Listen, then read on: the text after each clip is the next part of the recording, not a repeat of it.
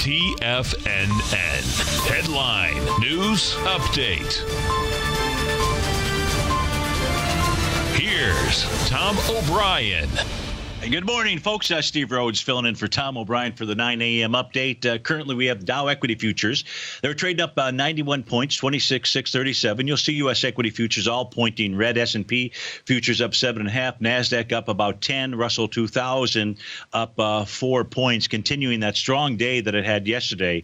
Overseas markets, Asia, Australia was lower on their session. Europe is up this morning. The DAX is up 69 points. The FTSE in the UK is up 25 points. Gold's up $4, silver up 2 pennies, light sweet crude up 14 cents, 30-year Treasury down 13 ticks, trade out at 155.10.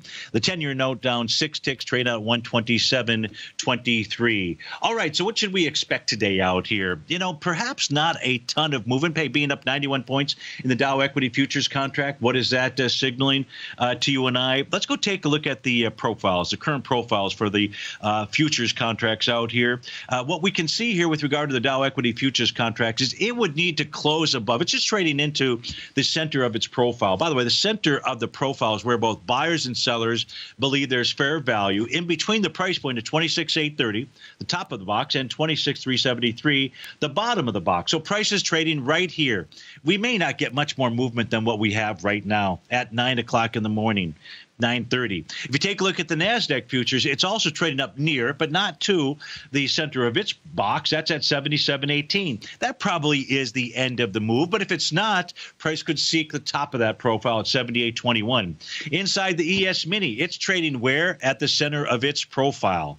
Pretty strange, isn't it? Not really. Not really for price to bounce up to the level where both buyers and sellers believe there's fair value. That, by the way, is 29.39. We're trading at 29.3850. So the majority of the move for the day, I'm not saying sell this rip. It's not really a rip to the upside, just kind of putting things in perspective. Everything is, in essence, balanced.